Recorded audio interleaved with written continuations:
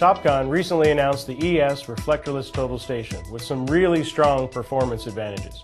TS-Schild for security, a very powerful EDM, and long-link communication to actually place the field controller at the prism pole. But what's most important is for you to see how it actually performs in the field.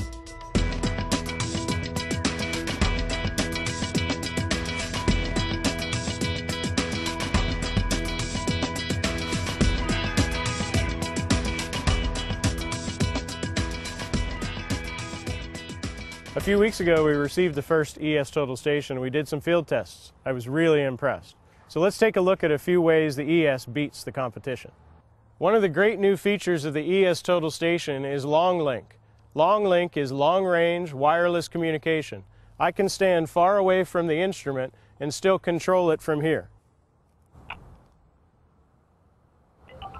And I've got the measurement here, 291 feet away. The big benefit to the customer is being able to describe the point here at the prism pole. I can describe whether it's the top of curb or bottom of curb. That eliminates a lot of mistakes that might happen in the field. Now I'd like to demonstrate further what long link can do. I'm standing over 1,000 feet away with the Totalstation down the street on the left, and I can take a topo shot, which is 1,158.86 feet away. A really long distance for long-range communication. So next you're going to see how the ES outperforms the competition in difficult situations. Right now I'd like to show you how fast the EDM fires.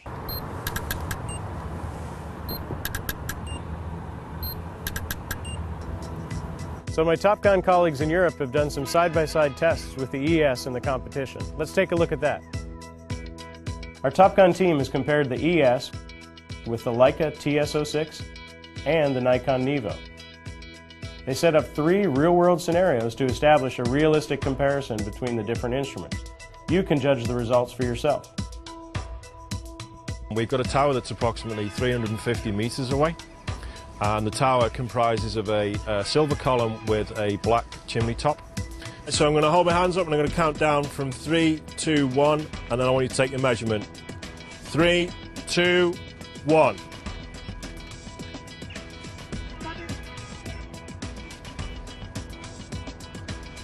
Okay. Nah. So the next thing that we're going to do is actually raise the telescope vertically. So we're sighting the center of the black column of the tower and repeat the measurement. 3, 2, 1.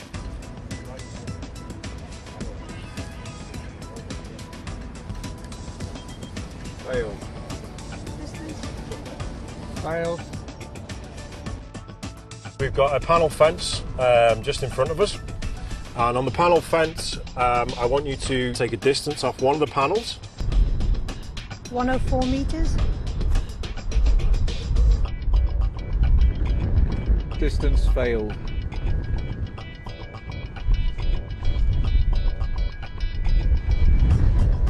Distance failed.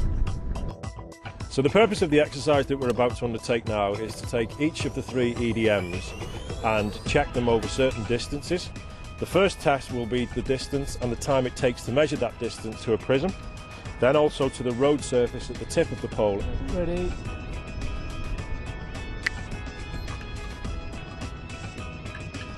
Measurement. Measurement. Measurement. Non-prism. Measurement. Measurement. The Nikon Nevo failed at about 100 meters, with the Leica falling short before 120. But the Topcon ES measured to nearly 140 meters. That's a full 15% distance advantage over the next closest competitor.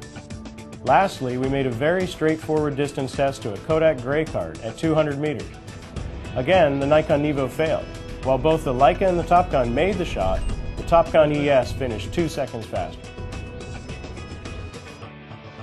So now you've seen how the ES stacks up against the competition, with some very strong performance advantages in long-range data collector communication, TS-Schild for security, and a very powerful EDM. So now's the time to get out there and beat the competition and make that sale.